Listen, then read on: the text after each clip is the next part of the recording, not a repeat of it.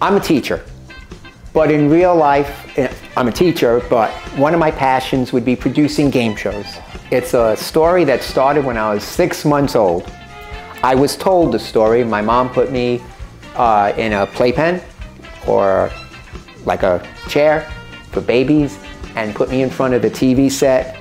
And when game shows came on, I would start jumping up and down. I have early memories of watching Jeopardy, Concentration. I probably didn't know what they were doing.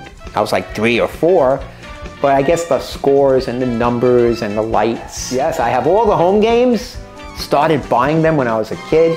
Some of them you had to be 10 years old, and I had to really persuade my parents to get them for me before I turned 10. I did get on Who Wants to Be a Millionaire. I was a little shy with trivia. I love Jeopardy, love watching it, can answer a few questions, but I'm really not wired for that show. But a friend of mine said, look, millionaires in New York, just go and take the test. So, you know, you got to take the test in the studio audience, and I did, and I passed. And when they called my name, I started screaming. I probably had this big smile, so I aced the personality interview. And I get a postcard that I'm in the contestant pool 2 weeks later, which was like, I framed that. And I get a call a few weeks later that they want me to come down and be a contestant. And that was an awesome experience. Nice to meet you. English teacher, and I understand you hold down a lot of jobs, right? Yes, English teacher, and I do game shows at a day camp. It's surreal, it really is. You're sitting in the audience and everybody's looking at you. And I was with host Meredith Vieira, who was wonderful. She sends you a little postcard after. And I remember sitting in the hot seat and I couldn't feel my legs. It was crazy. But I did win some money. You could see me on YouTube. The game shows were novel. You know, many public access shows are talk shows or cooking shows. And I was never really into that, and I didn't know about public access really. I knew we had the channels, and I'm like, hey, do they have a QPTV in Brooklyn? And we do. It was BCAT, it's now called BRIC Arts Media, Brooklyn Free Speech. And that's how I got involved. I walked in there, signed up for a show, and we have the Game Show Block Party. The Game Show Block Party is a game show anthology series where we create our own game shows produced locally.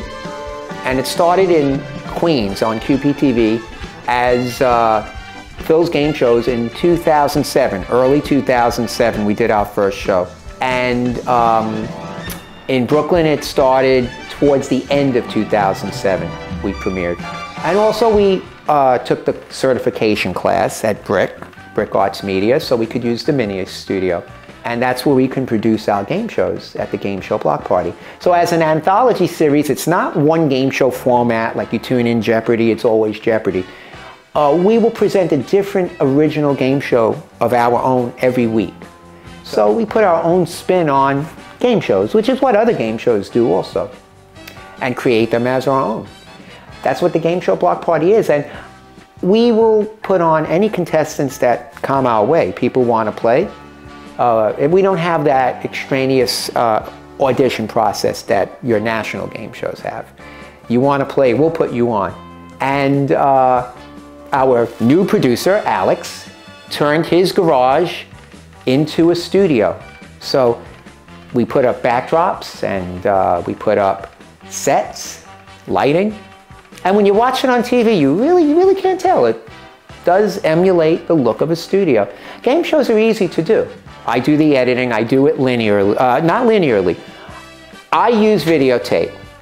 Alex and Phil use digital, totally. My end product does go into the computer digitally because that's how BRIC wants it since 2010. We have tons of unseen, usable videos that I could still edit from the day camps. But we have a lot of tapes that we never used that are very usable. Game shows are not dated, but a lot of the things we do on the game shows can air from shows taped 5 years ago and they were never seen. So I have a lot of material to keep us running for years, but we have new material at our garage studio. We were nominated for like 7 years. We were like the Susan Lucci of public access because we never won. But it was really a lot of fun and an honor to be nominated. And the next thing I know, it's on TV and I won. We won in the Be Young category. And it's a beautiful award. Crystal, it was such an honor. It's an honor to have that. For every game show out there, there might be hundreds of people that would love to get involved. Public access is a great way that you can pursue your passion. Anyone can take something they like and make their own show out of it.